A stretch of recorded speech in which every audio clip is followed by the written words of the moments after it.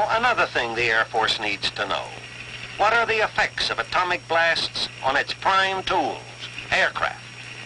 So a number of aircraft, some obsolete and some latest models, were placed at various angles to the blast, because we must learn how to protect our own fighters and bombers, as well as how much damage we can do to the best of the enemy's aircraft.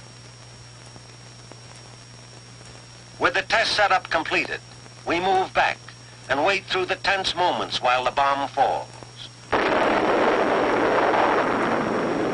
As it explodes, 100 high-speed cameras and 1,000 instruments record new evidence of the enormous destructiveness of the atom bomb.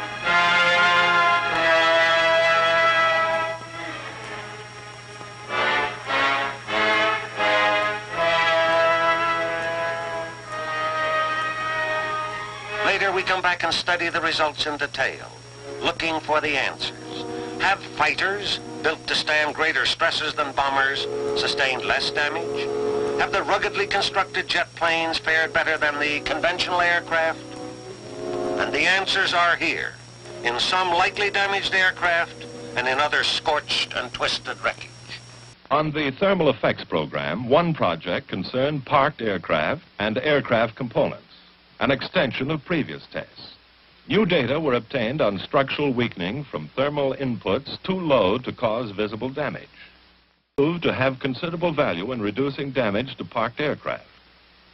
Some aircraft fabrics were destroyed at levels as low as 2 calories per square centimeter, while magnesium sheet and foil-covered panels were undamaged by 20 calories. It was also found that strong tie-downs may protect aircraft parked nose-on to the blast from much of the damage that will occur if the plane is unmoored and free to lift and roll.